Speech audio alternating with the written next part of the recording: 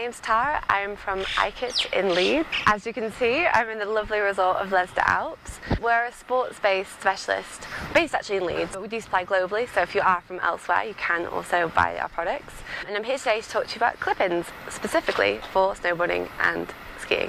Firstly, what is a clip-in? A clip-in is a frame which holds a prescription. These are specifically designed for goggles. These are both universal as well, which means that they'll fit into any goggles that you have. So what are the benefits of a clip-in? The main benefit of using a clip-in is that you're able to retain all the safety features and protections of your goggles. This means that you're able to even optimize the tint. So for example, if you have two pairs of goggles, one that you use specifically for cloudy and moguls and one that you use for bright sunny days, you can move your clip-in in and out. Basically for anyone who has a pair of glasses in their day-to-day life, or anybody with a high prescription or a prescription that changes relatively quickly, or anyone who just likes to change their goggles, these you move with your goggles. The reason we recommend you use these instead of wearing your glasses and wearing what we call OTGs or over the top of glasses goggles is because most glasses are actually made quite wide nowadays, so you can't necessarily get some that are actually big enough to fit over your glasses. It's also not a great idea to be skiing with your glasses anyway, because they're not safety specialist ones, so if you break them, they're going to shatter, which is not going to be great for you. The second thing is if you do break them Monday morning, you go back to work, you've got nothing. They're really comfortable to wear and easy to adapt to, and you've got the widest field of view that you can possibly have. So, how do we insert our clip-ins into our goggles? Firstly, make sure your goggles lens is clean on the front and on the back, or the inside. Remember, if you do have a lens coating on the inside, be careful about cleaning it with lens cleaner, as it can sometimes take that coating off.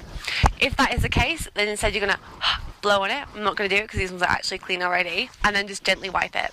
Secondly, you want to clean your clip-in, just as you did for the goggles, front and back. I'd recommend using a combined anti-fog and cleaning solution. It just makes everything a lot easier. Thirdly, we finally get to grab our goggles and invert the strap like this. Then, making sure we don't touch the lens, we want to grab this by the nose, and then you want to be inserting it by pushing the top bit up first, and then just grab these little phalanges and just quickly put them in. And that's also, and you can just wiggle it into place if it's not quite in the place you want it to be.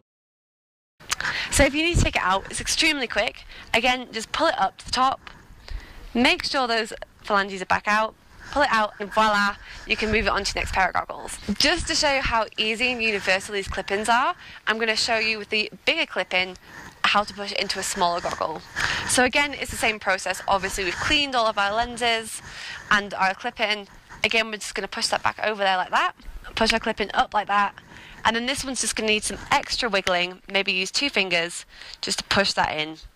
Needs a bit of brute force, but again, that's in pretty easy, and just push it into shape. And hey presto, you can go.